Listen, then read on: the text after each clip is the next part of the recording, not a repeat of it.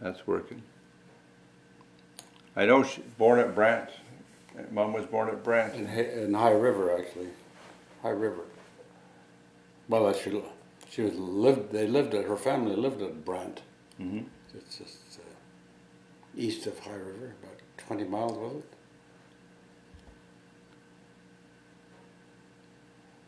And they had and I think she and Les, when he married, I don't know how he lived at.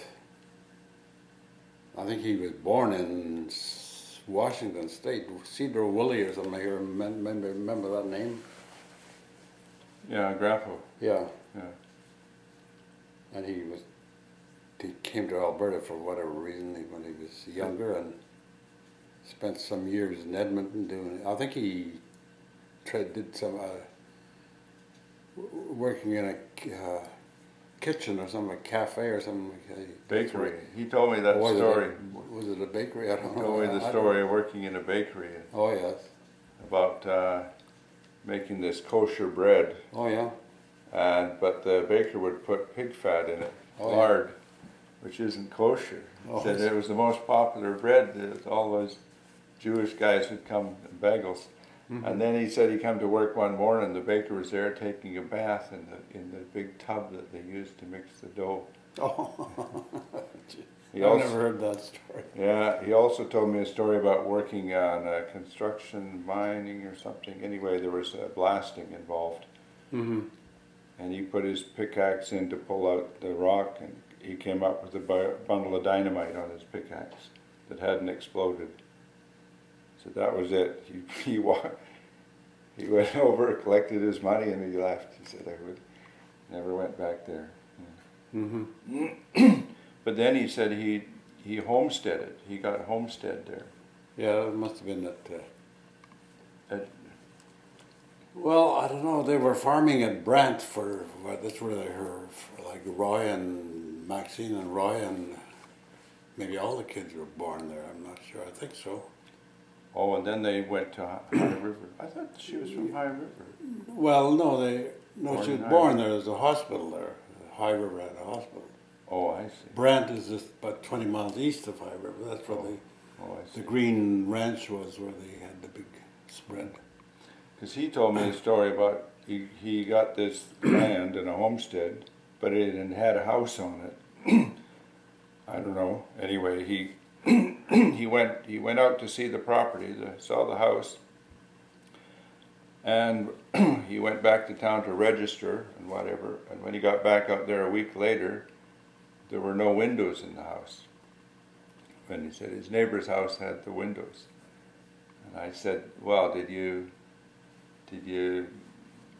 call him out on that? And he said, no, you didn't. In those days, you had to get along with people.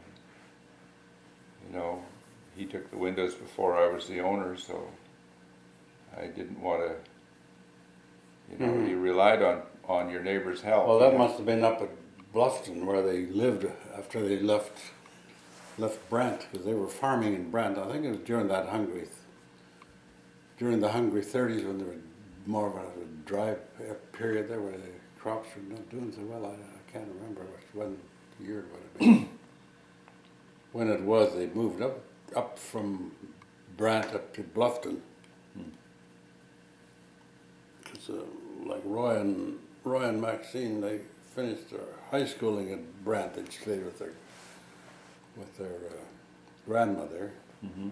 So when I first got to the ranch, there were Uncle Percy, his wife, Aunt Mabel, owned a half section. That was part of her land, and it was her. She had inherited it, I guess, through the division of when their parents died or whatever it was. I can't remember what the details of it was, but half section there was hers.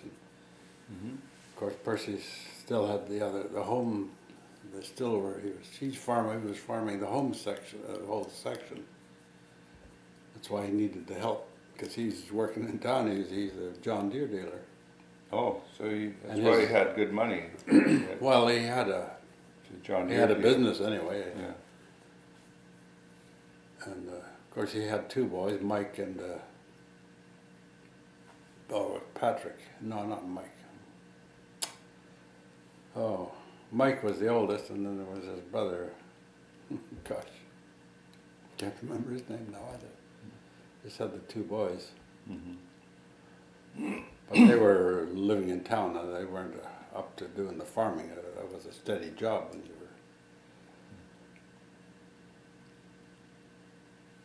were. Jack was the younger brother. Anyway, when it must have been just before the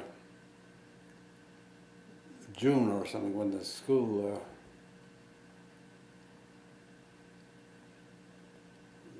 year was just about over with, because Roy went back to Bluffton and Maxine stayed there for a while to do the cooking for. She did the housework and cooking for Grandma Green, and her uncle, what was his name, had one of the Green brothers that stayed there. He was a bit simple. He was more or less looking after her, I guess, in a sense, of what he could. But I guess she always had she needed a cook and a housekeeper to keep her. Mm-hmm. Look after her, really. She was blind, yeah, was it? Deaf. Deaf, yeah, Yeah. deaf, right. Okay, well. Anyway, then later on, she wanted to go back to Brent too, I guess after a month maybe or so, and then she went back to, not to Brent, to Bluffton, to her parents. Mm-hmm. And Percy hired someone else to come and do the housework for her. Actually, it was a young girl, but 15-year-old, I think it was just out of high school. I guess she was still in high school. Mm-hmm. But she was a real twit anyway. Hmm. So you met Mom there when? Oh yeah, I met her before she was. That's where I met her originally. Yeah. You met her before? No, I'd never met her before because she was working, still living with her grandmother. Right.